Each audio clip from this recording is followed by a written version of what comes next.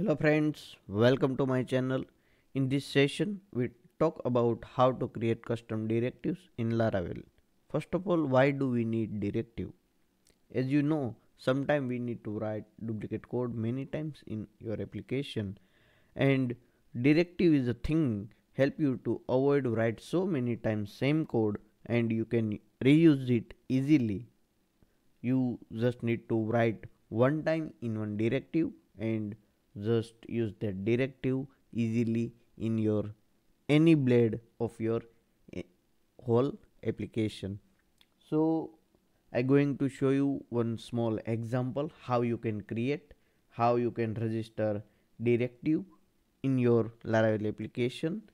As you know, we display date lots of place in application with same format, and every time we do format conversion every place.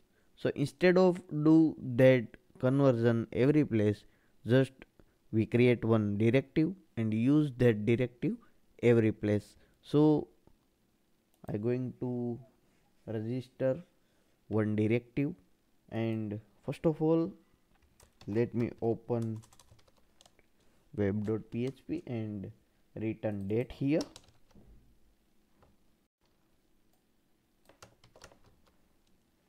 Carbon now, so current date should be display on demo, and I'm going to paste this $date variable here, save, and let's open demo page and see here current time and date. Now let's convert this date into specific format using format method, and specify format and just refresh and see. Now I'm going to change the format so you get idea. See, so now I'm going to convert this thing in one directive format date.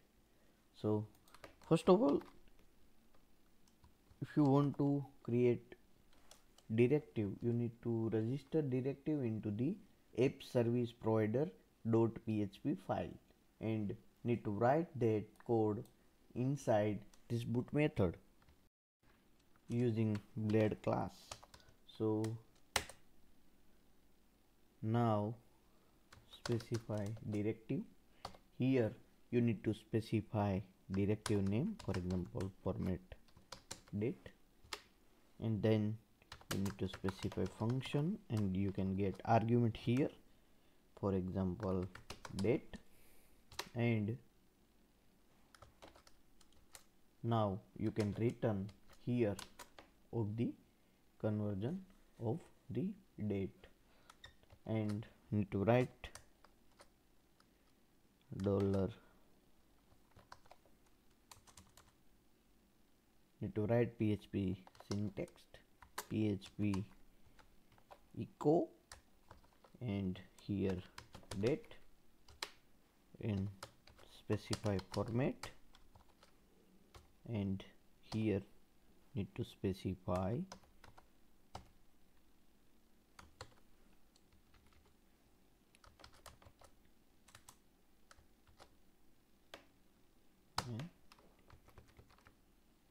that's it, I think. Echo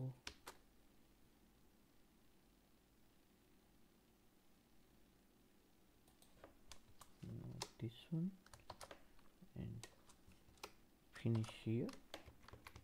So now syntax is proper. Next thing is we need to use this directive inside the blade. So let's remove this and specify format date and put date variable inside this function as argument, save, and just go to the demo page and see. Still it's working. And let me open app service provider again and change date format y d